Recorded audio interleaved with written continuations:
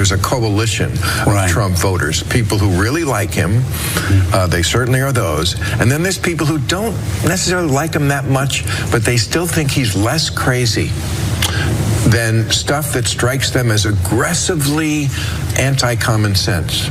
That takes place on the left. You've lost touch with reality. That's just not in this world. I mean, you're just flat out wrong. I don't know if they're still sticking with it. My guess is they'll pivot.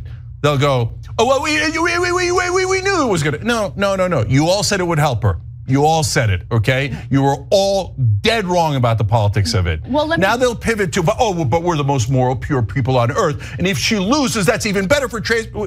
No, it'd be terrible for trans people if she loses. Trump's a nightmare for them. That's exactly what we were warning you about, because it's gonna lead to worse situation for trans people. Cenk Uygur and Ana Kasparian recently went on a rant against Bill Maher and what Bill Maher had to say about Kamala Harris and the upcoming election. Now, Cenk and Ana Kasparian, they have some pretty spicy opinions about all these non-issues that are being made such a big deal out of. So let's check in on Cenk and Ana Kasparian, pretty much melting down over Bill Maher and his statements.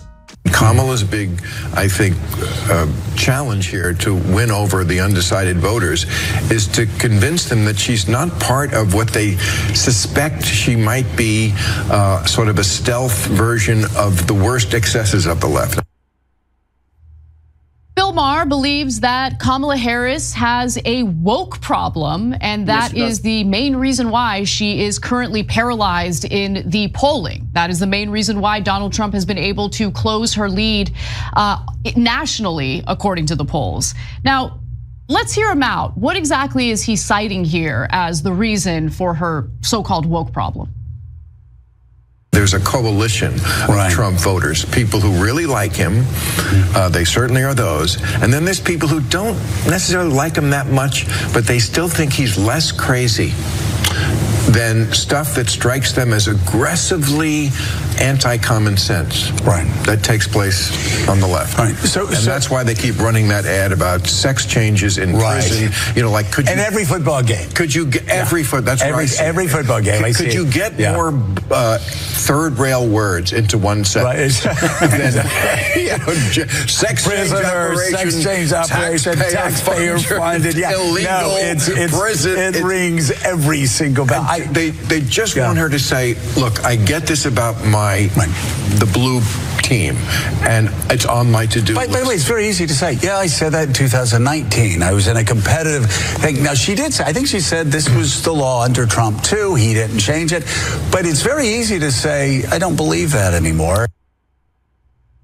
So Scarborough, by the way, is absolutely correct. I don't say that often on this show, but he is correct in that it was the policy or the law when Donald Trump was in office. He didn't make any effort to change it. And now he is basically spending tens of millions of dollars running campaign ads, targeting Kamala Harris for her questionnaire answer toward the ACLU when she was running in the Democratic primary in 2020. They asked her if she supported the policy, and she said that she did. And so now he's using that against her. And you can call him out for never doing anything about the policy, but the fact remains that it does appear that to some extent, his attack against her is making some difference. So I want to just quickly go into the main difference between them two is that Donald Trump will be pretty blatant when asked about a certain topic, certain policy, whereas Kamala Harris, she has basically no actual answers to any of the questions. It's just a bunch of word salad and nothing more.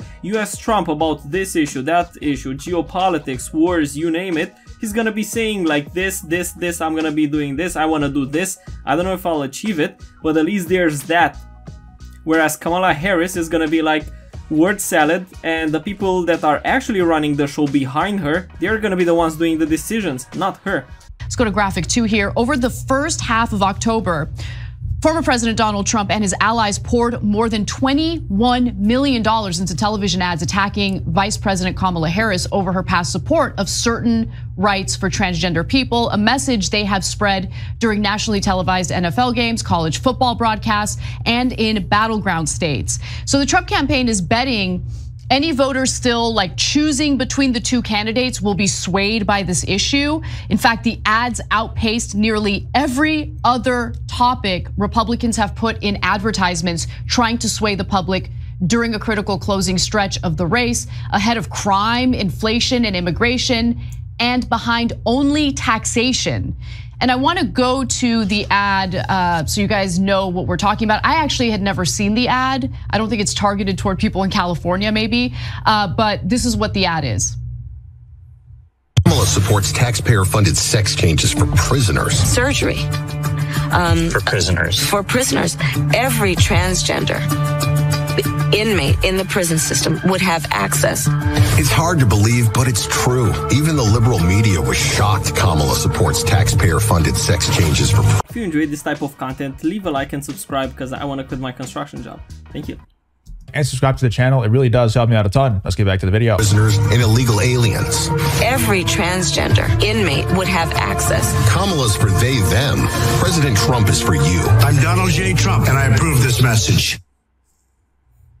Nice so ad. Not only is the Trump campaign banking on this ad being effective and making a difference with swing voters, it's essentially what Bill Maher believes is going to work or make a difference as well. And I'm curious what you think, Cenk.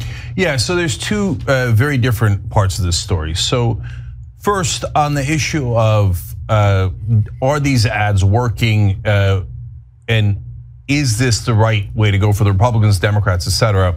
That I agree with Bill Maher and Joe Scarborough on, and yes, I just vomited a little bit in my mouth. But guys, we told you, and we got into huge fights on the left over this, that it was not going to play well. And a lot of people on the left claim, no, we don't know anything. This is gonna poll great, and the American people want it, love it, and that extra rights for transgender inmates getting surgery, et cetera. And if you didn't believe that, you were a Nazi and the American people don't agree with you. He's spending more money on this ad than almost any other ad because why? They have internal polling showing it's working fantastic. It is driving away voters from Democrats at record numbers. So you can say, hey, I love the policy anyway, and we should fight for it in the long run. No problem, no problem. I don't agree with it, but we can have that debate, no problem, okay? But if you... Of course it's working because normal, actual Americans care about taxes, they care about gas prices, they care about groceries, they care about, you know, just the usual boring stuff. Yeah, they care about their jobs not being taken away by some, I don't know, third world migrant or whatever. They care about illegal immigrants being housed in hotels near them. They care about normal stuff, actual policy. They don't care about prisoners getting sex changes on taxpayer money. Are we that insane? You live in a bubble where you think this helps Kamala Harris, you've lost touch with reality. Yes. That's just not in this world. I mean, you're just flat out wrong. I don't know if they're still sticking with it. My guess is they'll pivot.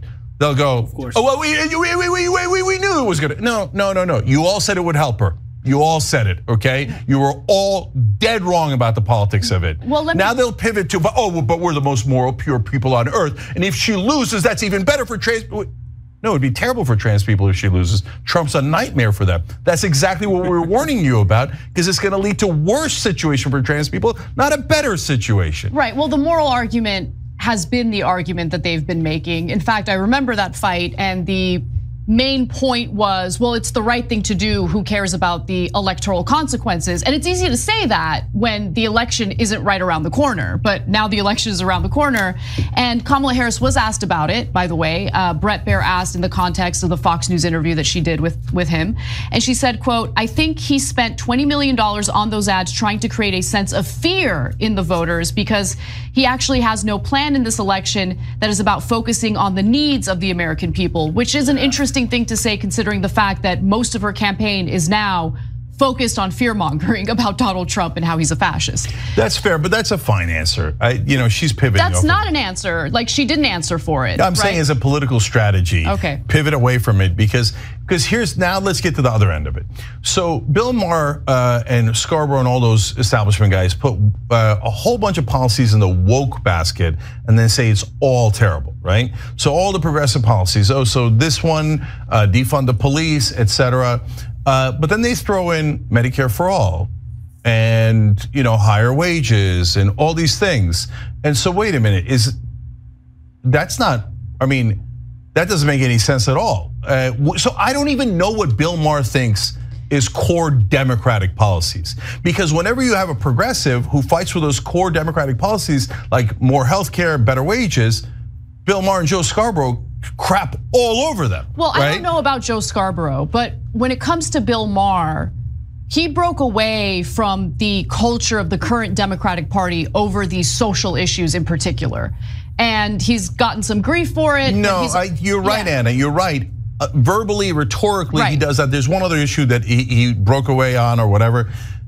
But when it comes to politicians who are in favor, like Bernie, 26, forget 2020, 2016, pure economic populist. He wasn't woke. There was none of that stuff. All there was universal health care, higher minimum wage, etc. And Bill Maher was like, no, not Bernie Sanders. Yeah. Woke. No, I hate him. Joe Scarborough, hate him. Chris Matthews, he's gonna execute. These people say that because they actually know basic economics and you don't. That's why Bernie Sanders will never be president of anyone. Bernie Sanders managed to make one person wealthy, and that's him. Yeah, so this is your socialism right there.